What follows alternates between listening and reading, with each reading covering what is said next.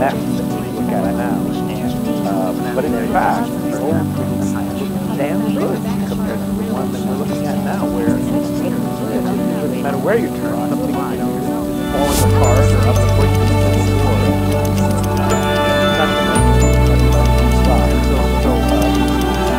I don't know, maybe it's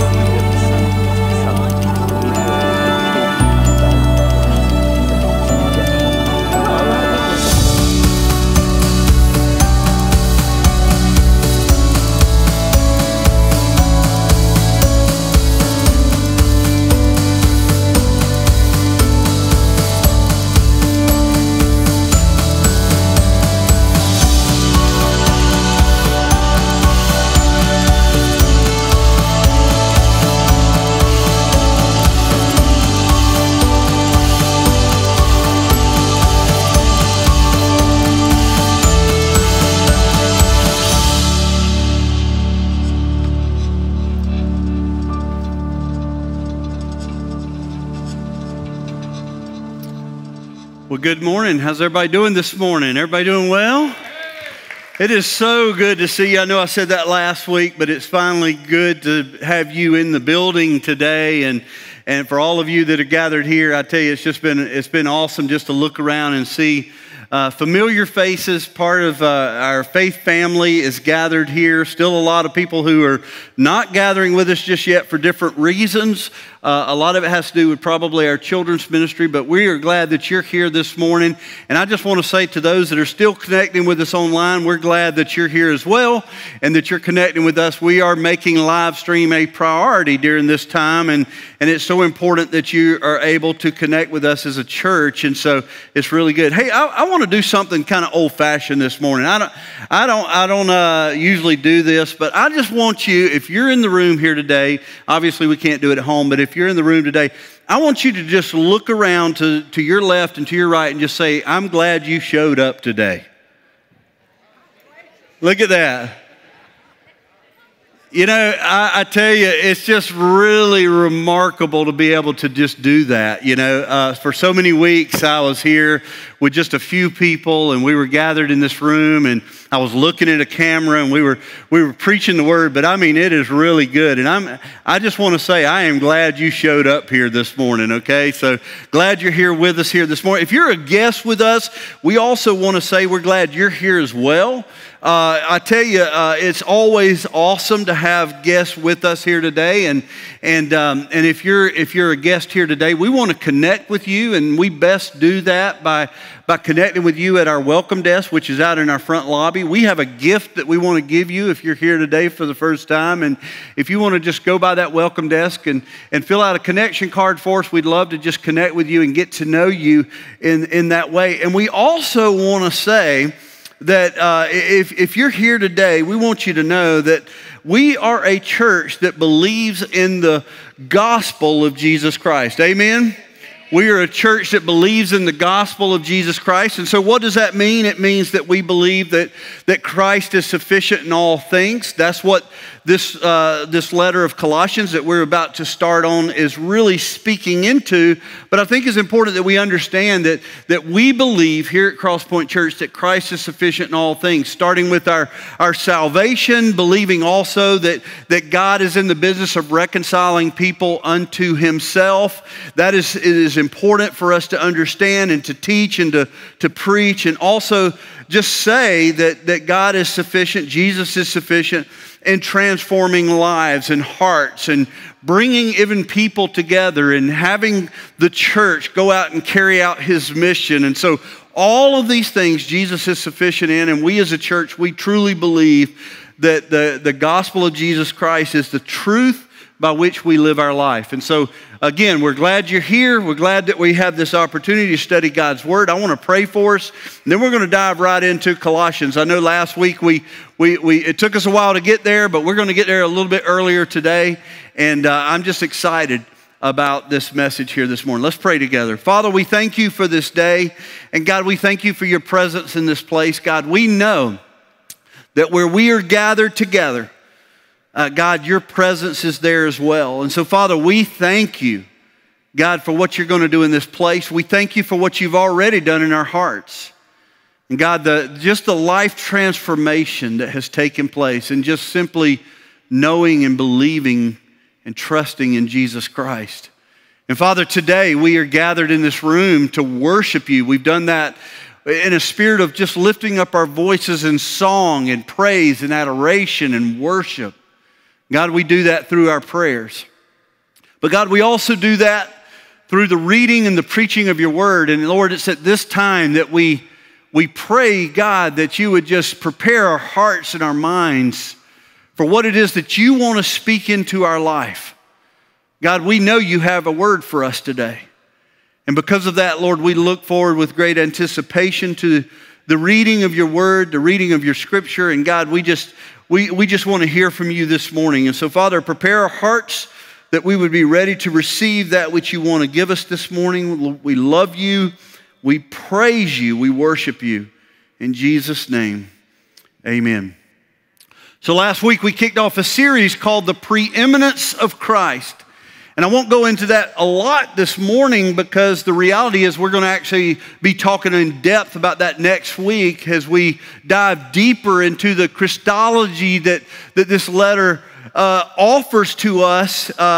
This letter that Paul wrote to the Colossians. And so it's really amazing. It's been said that Colossians offers one of the most profound teachings of Christology in the New Testament.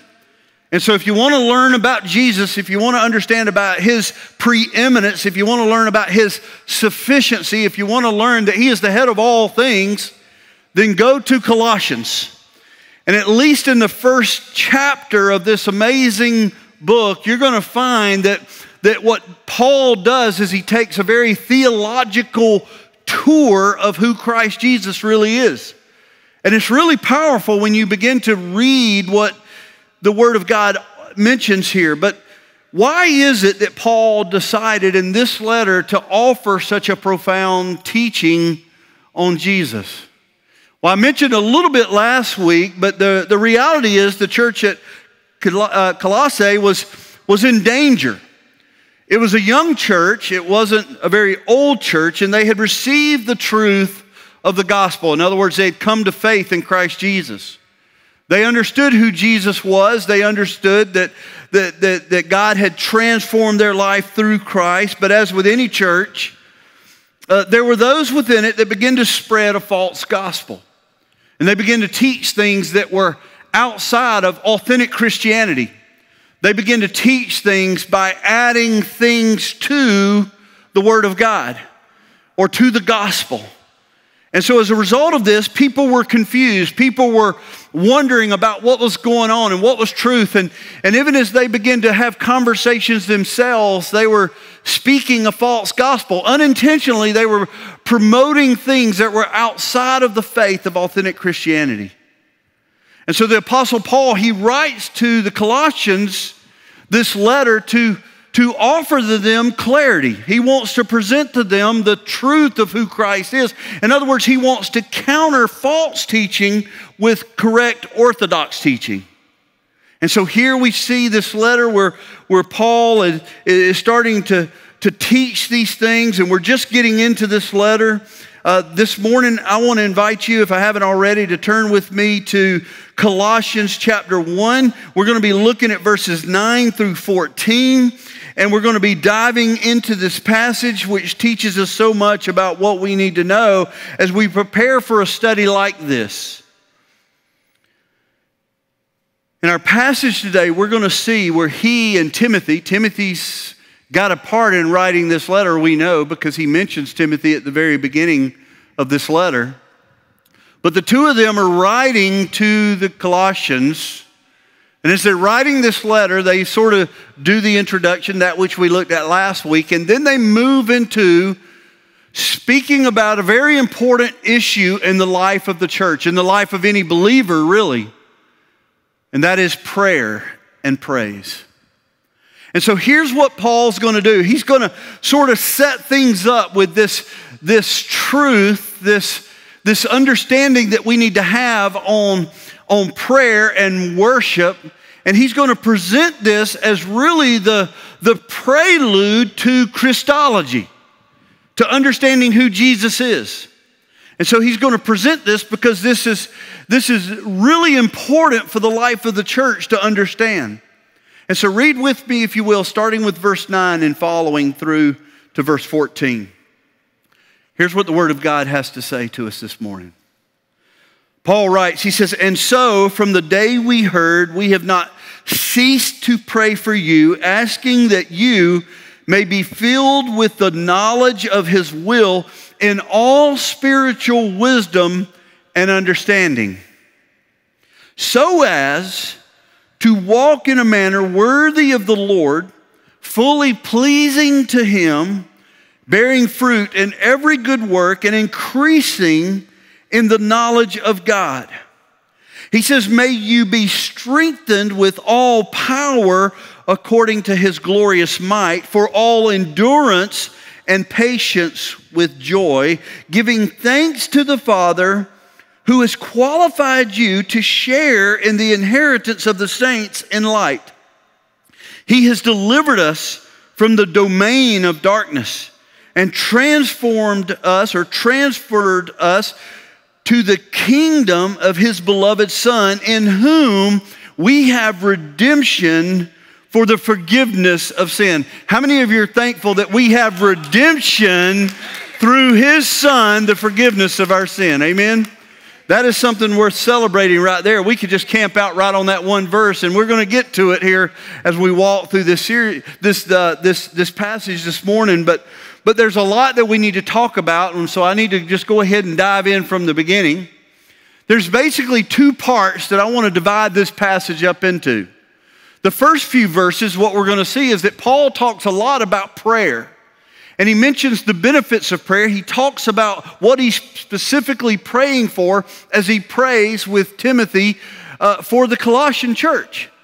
He's praying for them, and he wants them to know, what are these things that I'm praying for you about? So we see that in the first couple of verses.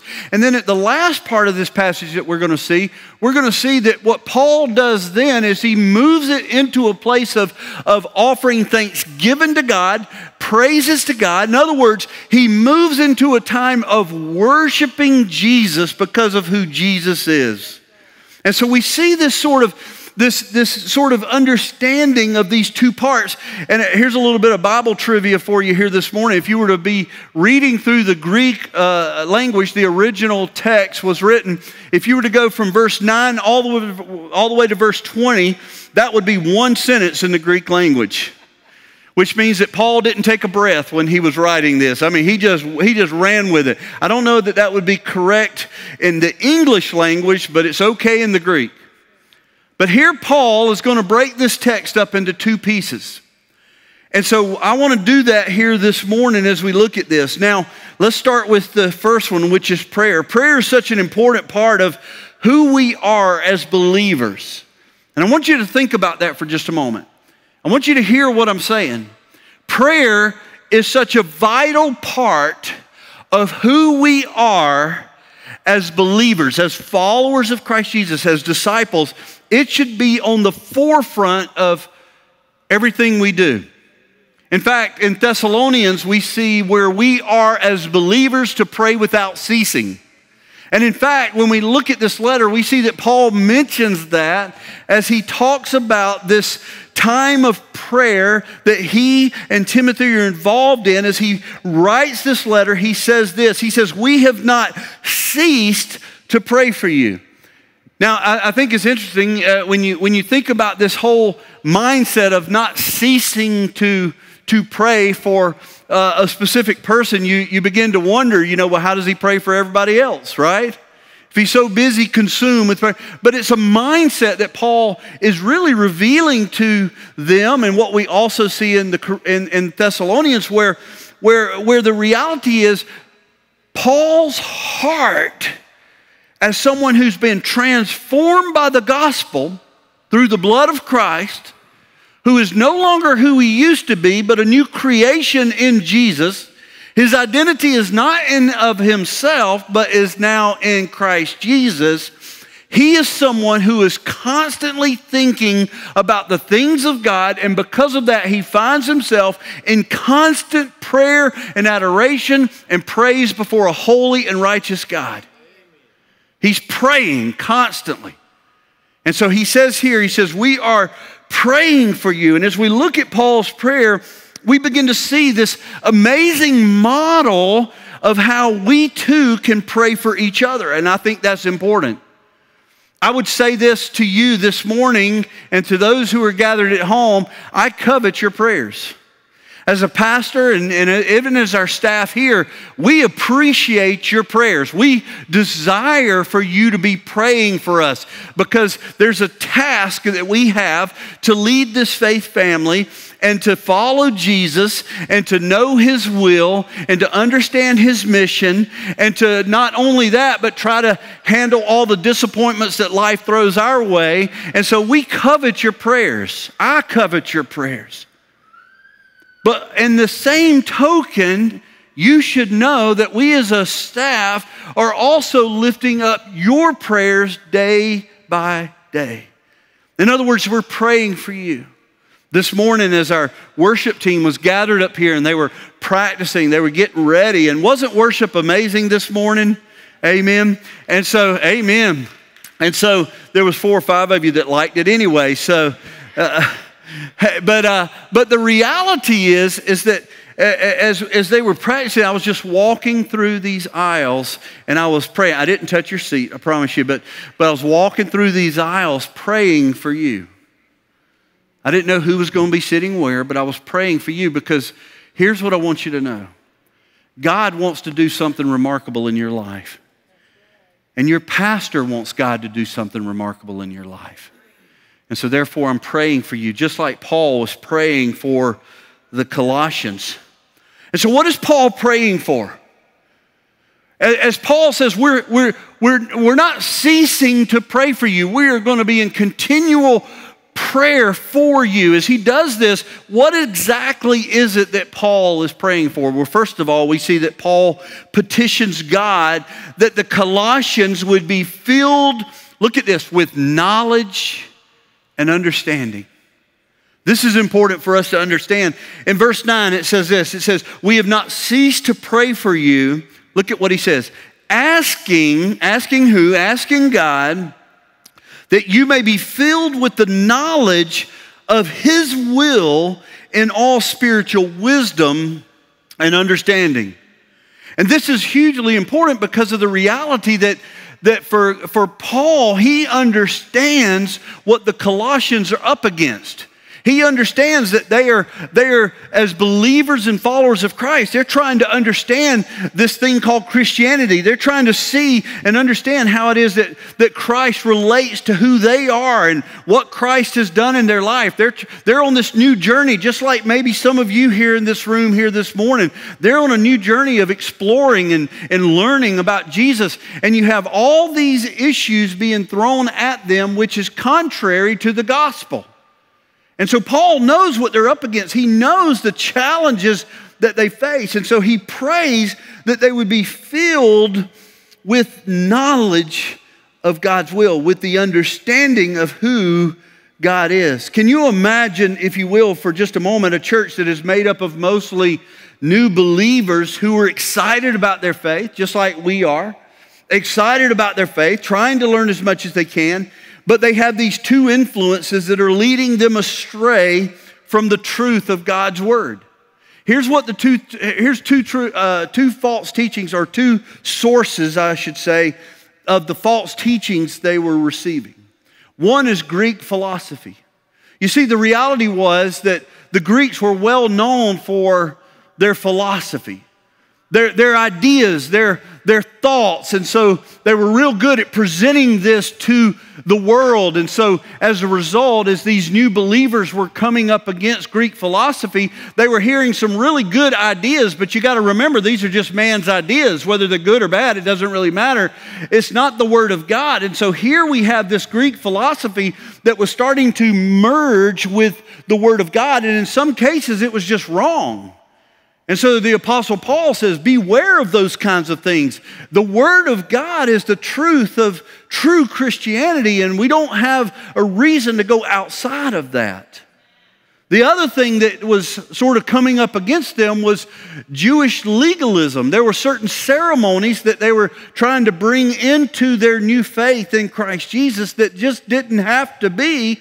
And so as a reality, he was speaking about those, and we're going to see as we read through this letter that he's going to address those types of things.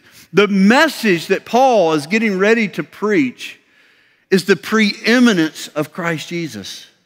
That he came before everything else, and he always will be, and we have all we need in Christ. In other words, he is sufficient for your life. You don't have to add anything else to Jesus. Jesus is awesome just like he is, and we worship an awesome God. Amen? Amen. He is just as good as he always will be, just as he is. And so this is the message that Paul has for the church. So Paul is praying that they would be filled with this truth about God. You know, in 1 Chronicles chapter 29, there's a passage of Scripture known as King David's prayer. I read a portion of that prayer last week. I want to sort of revisit that this week because I think this is very powerful. So King David offers up this prayer to God. But before that, he assembles the officials and the leaders of Israel. He brings them together and he begins to share with them some things concerning the future. In other words, he says, you know, I'm not going to be around forever, and so here's what you need to know. And so he kind of gives them that. And then he addresses his son Solomon. And he talks about Solomon, and he addresses Solomon. He charges Solomon with basically two things: love God and serve him. And so it's a challenge to his son Solomon. And then he comes to this place where they all begin to worship. And then as they sort of wrap that up with these offerings that they are making to the Lord, he moves into a time of prayer. And this is what I want to read for you this morning because I think this is powerful. Verse 11 I read last week, but I want to read 11 and 12 this week.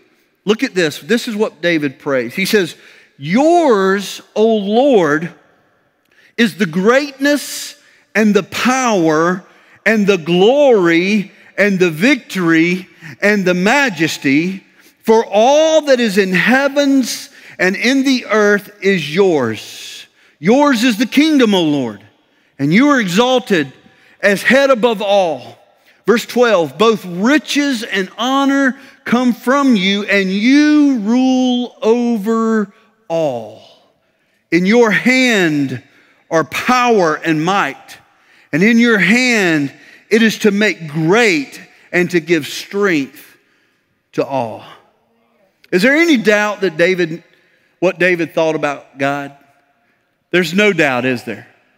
In his prayer, he begins this prayer with these mighty words, and we read this and we are encouraged. If you've ever wondered what David thought of God, just read these two verses. He says here, Lord, you are great. You are power. You are glory, victory, majesty.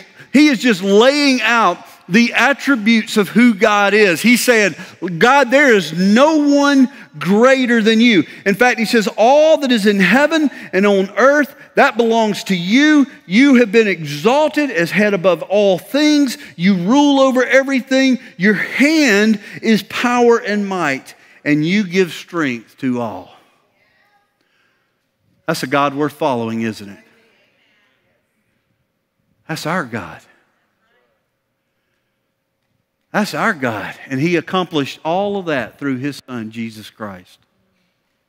All of that.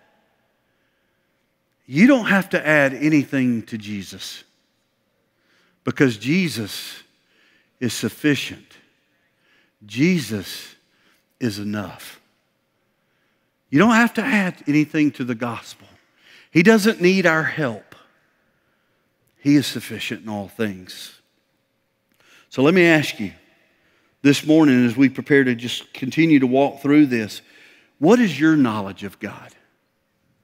We just read what David's knowledge of God is. We know what he thinks of God. What do you think of God? How do you see God? Who do you know God to be? The reality, that's an important question. Because you see, if you start at the same place that David starts, knowing who God is, then your prayer is going to be much different than if you really don't know who God is. You see, we have a real problem in our world today. We sort of see God as Santa Claus. And what I mean by that is we say, man, I need this in my life, or more dangerously, I want this in my life. And who do we run to? We run to Santa Claus, right? Because he's the bearer of all gifts, right? So we run to him and say, God, here's what I'm praying for this morning. I would love a red, shiny Ferrari. Okay, I'll settle for a BMW. Maybe your prayers aren't that specific. But the reality is, when we have a view of who God is, that everything belongs to Him, that He is majestic, that He is wonderful, that He is mighty, that He offers strength to all, then suddenly God begins to take on a greatness that maybe we didn't imagine before we went to Him in prayer. And as we contemplate who God is, suddenly our prayer life is, God, change my heart. God, change our community. God, change our world. Because He is capable. He is capable. It's amazing how little, when we find ourselves in need or in pain or in hurt or in worry or in discouragement, we as believers and followers of Christ Jesus feel as though we can't trust Him with our problems. When we begin to view God like King David viewed God, guess what? It changes everything. As we read through the Scriptures, we begin to realize just how powerful He is. So Paul, he prays here for knowledge.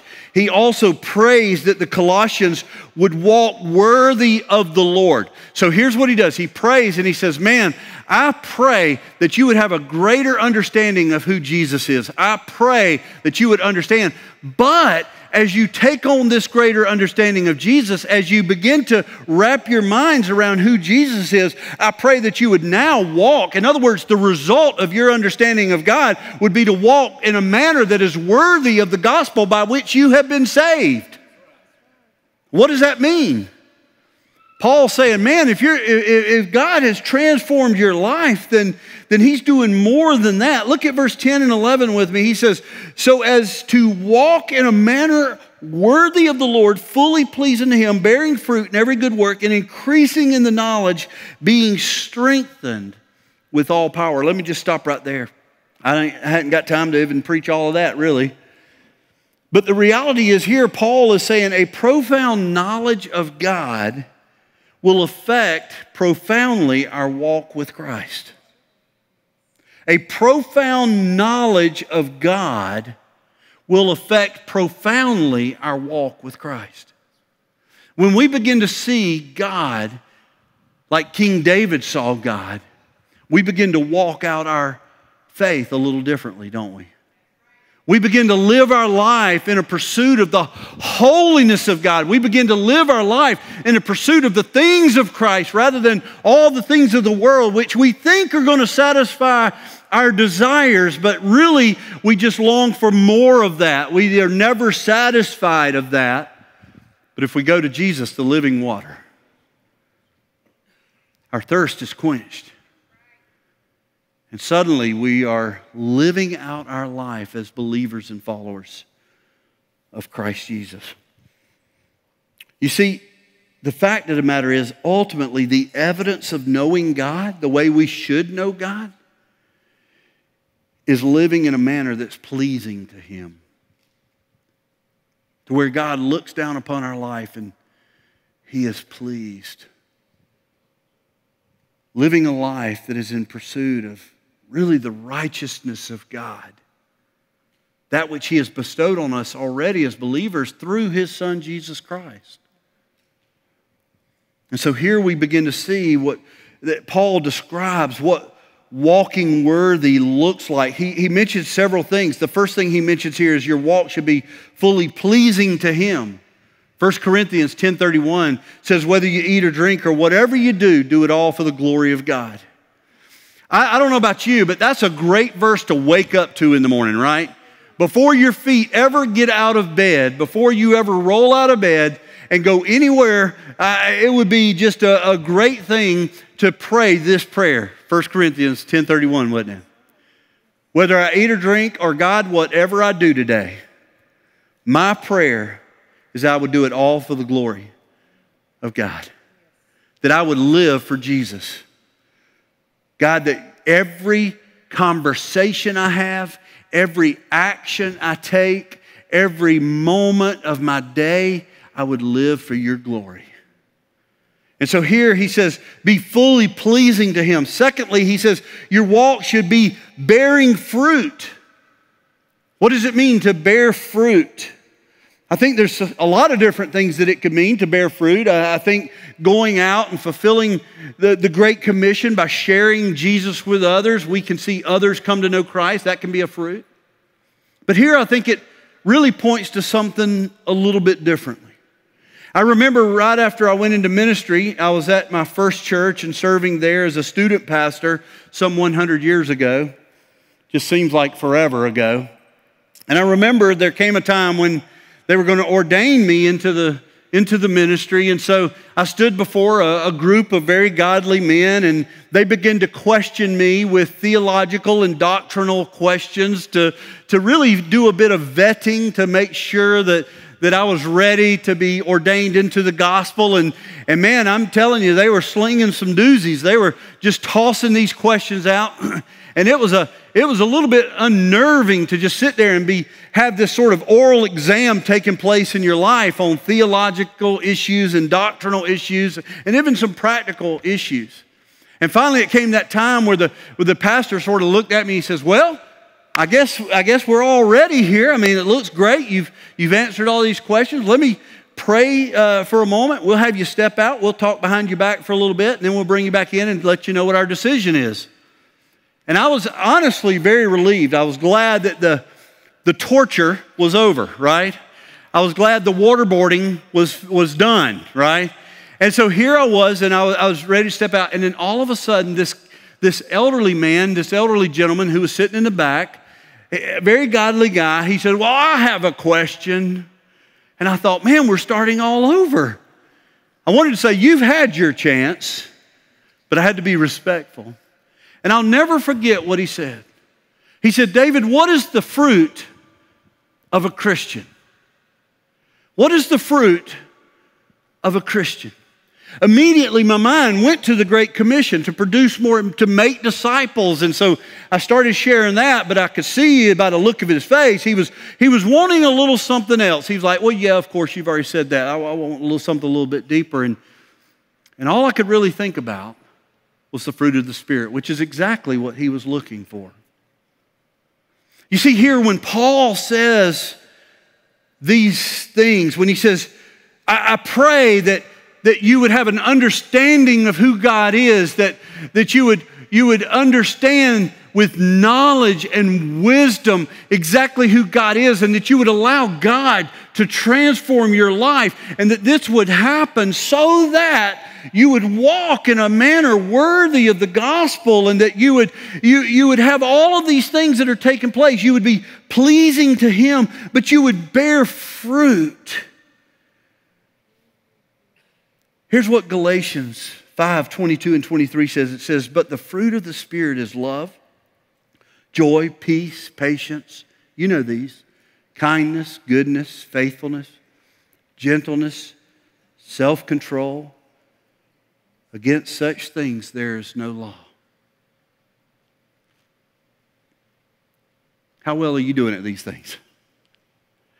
Here's the reality, and I want to say this because I think so often we try to do all of these things in our own strength and our own power. These are fruits of the Spirit. Paul is praying for the Colossians because he desires that they would grow in a deep understanding. And he realizes that the reason he is praying is because they can't change themselves. This is the fruit of the Spirit.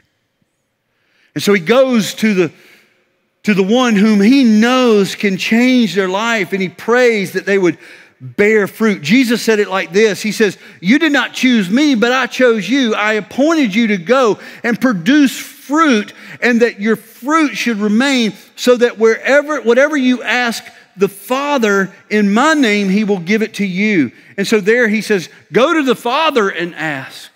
And so as we think about producing fruit of the Spirit, then let us go to the Father and ask that it may be granted to us. And then finally, as he talks about living out our faith, he says this, he says, your walk will be strengthened with all power.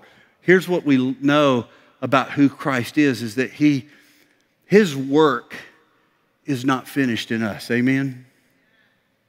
Here's the reality. You might have gotten saved yesterday or 150 years ago like I did, right? That's how I feel sometimes, 150 years old. I feel tired and wore. No, I'm kidding you. But the reality is that God is still not done with us. He is still producing fruit. He is still growing us and maturing us as believers and followers in Christ Jesus. Strengthening us with all power. Galatians 2:20 says this, I have been crucified with Christ, and I no longer live, but Christ lives in me. The life I now live in body, I live by faith in the Son of God who loved me and gave himself for me.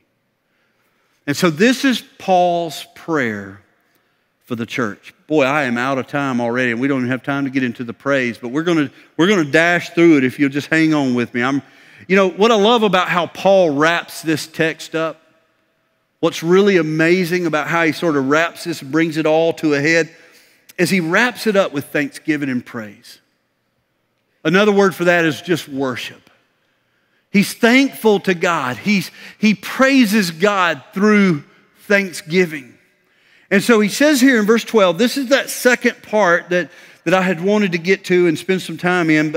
But he says here in verse 12 and following, he says, giving thanks to the Father who is qualified to share in the inheritance of the saints in light. He has delivered us from the domain of darkness and transferred us to the kingdom of his beloved Son, in whom we have redemption, the forgiveness of sins. You see, the Bible repeatedly stresses the importance of praising God by thanksgiving. Thanksgiving should permeate through our conversations, our songs, our actions, and everything that we are, and specifically in our prayers. And so Paul, as he prays, he offers thanksgiving to God. Here's what Paul is saying. He says, it is Jesus who has delivered you from the domain of darkness. How many of you are thankful for that?